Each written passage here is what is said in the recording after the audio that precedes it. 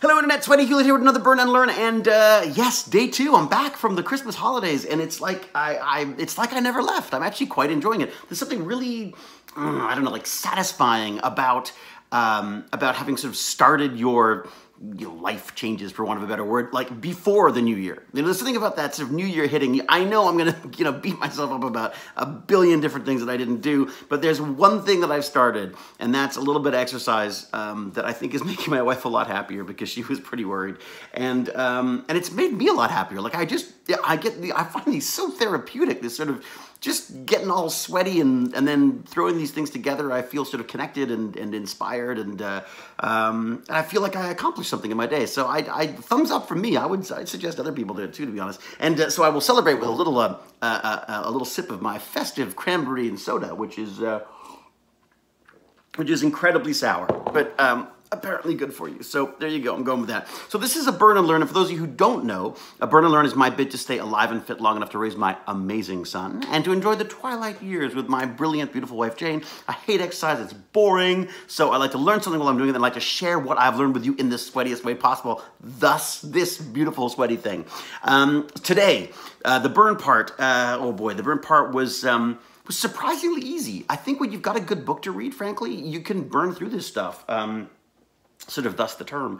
So I did a good 45 minutes today, set on my, my 5 on the torture device, and as I say, I just kind of wanted to keep going, but I thought, if you do, I can overdo it. It's very easy for me to overdo it. I'm a little obsessive about these things, and impulsive, and then I end up sort of like staggering around the house for the rest of the day with, with sore legs or whatever. I actually cracked my elbow on the side of the banisters here the other day, and it's been agony ever since. I've probably done something horrible to it, but damn it, I'm not stopping. Anyways, and the learn part of this whole Burn and Learn was more STEAM and STEM learning, and I found the book that I'm sticking to. I have bought it, the Kindle version, anyways. I really like the fact that I really enjoyed the one I was reading yesterday, but it became more project based, and I feel like the projects aren't a problem for me. It's the educational thinking and how it fits into things, and basically how to burn down the educational system and completely change it. Not true. There's some great stuff out there. It's just a matter of trying to figure out how to make these things work. Anyways, point being, I've got this new book, a little more expensive than I expected, I gotta say, but I guess there's a lot of research involved, so I guess that warrants some money. So better live up to it, because I paid a pretty penny for it. The other thing I really like about it is it's got QR codes and links in the system, in the book, that allows me to sort of do more research as I need to, and I do like doing that. I love those little follow-up things. So it's not something I do, strangely, when I'm actually doing the torture. I prefer to look at it later, because I really want to concentrate on the reading while I'm on the torture device. So, but really enjoy what it talks about, the idea that, up until fairly recently, we've been sort of siloing our education into sort of English and math and arts and geography and all these different things, and how they've been complete little separate units. Even just the fact that we go from one class to another splits it, not just in the process of learning, but also in people's minds, and how we're now trying to go like, hey, how do we bring all these together, because they all relate to each other in some way, shape, or form, and they can all help each other out. Like specifically adding art to it includes all those kids who don't like math and science. I mean, right away, it is amazing how just, a hot glue gun and a couple of googly eyes, and all of a sudden there are kids doing tech stuff that they wouldn't have been doing before, or even the 3D. I find Tinkercad great for that, where you get these really creative kids who just have no interest in the technology, but the idea of actually,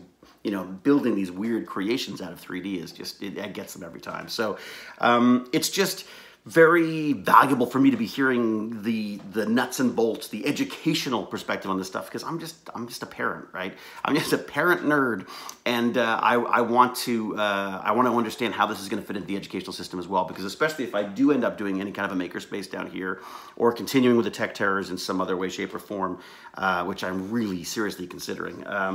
I want to make sure that I've got some good background information on this. And I'm going to talk to my little sister, because Moira, my other sister, one of my many sisters, she's got a whole degree in education, and so I've got to pick her brains on this stuff as well, because she's great. She used to do these amazing, like she called them like Mother Goose sing-alongs, where she'd get the parents together and singing with their kids and stuff. It was really cute, and it was just a very smart way of connecting the parents and also getting the kids to interested in reading, in singing, in sharing, and collaborating, and all this kind of stuff, which is basically what's happening with the STEAM stuff. It's being able to take the more creative thinkers and allow them to work with the more sort of analytical thinkers, the ones who are traditionally better at the way education has been up until now, and just being able to work together and collaborate. And I think brainstorming was a big one, where they talk about like the idea that with kids who are used to just following instructions aren't necessarily as good at coming up with crazy ideas for solving things as some of these more creative, less, shall we say, education-driven kids. So, which I think my kid might be one of them. But we'll see, because he starts a new school in January actually. So I'm very curious to see how that's gonna work for him. So, anyways, having a wonderful holiday, I gotta say. I hope you guys are as well.